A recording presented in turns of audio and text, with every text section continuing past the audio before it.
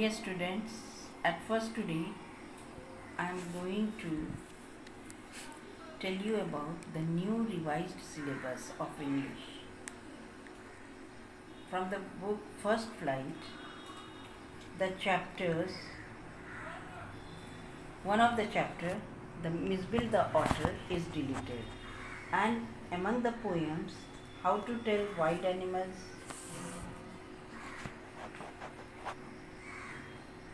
The Trees, Fog, and Annie Gregory has been deleted.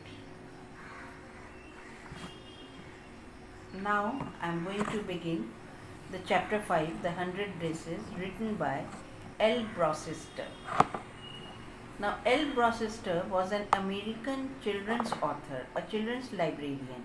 Her writings were awarded with Newbery Medal, Newbery Honor, and Lewis Carroll Self Award.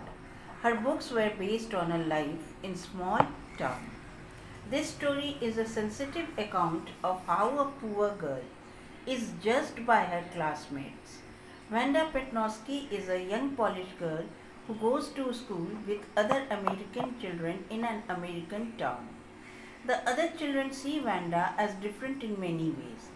The story raises questions about how we judge people. Is it wealth, money, and possessions, or is it more enduring values?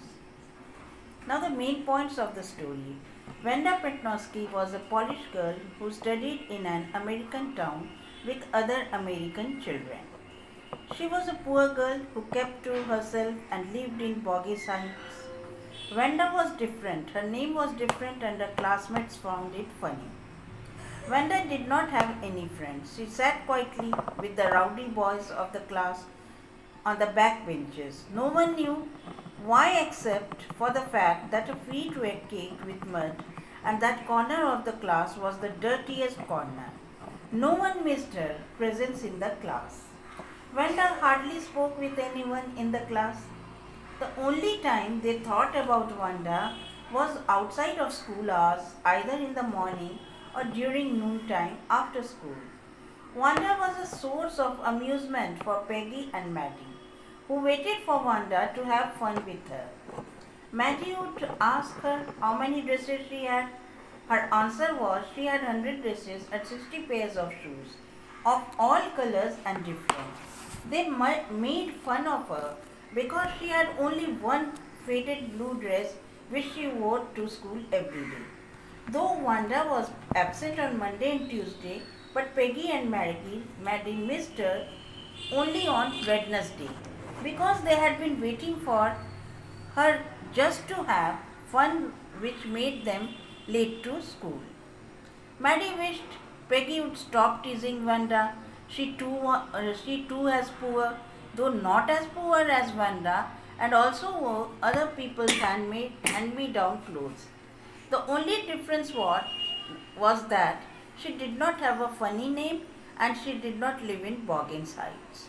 She thought of writing a note to Peggy, but she did not do so because she did not wish to be her next target. There was a drawing and coloring contest in the school in which girls had to design dresses and boys motorboats. Maddie was sure Peggy would win the contest because she was the best in drawing. When the students entered the class, they saw a display of 100 designs of beautiful dresses in all color hanging on the walls. Miss Mason announced that all the girls had submitted 1 or 2 designs, but Wanda had submitted 100 designs and all were different, beautiful and exquisite.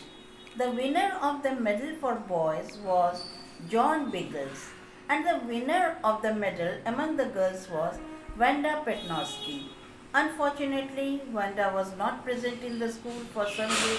Miss Mason wished that she would be present on the next day.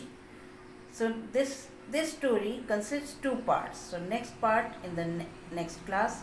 Till then, thank you and have a nice day.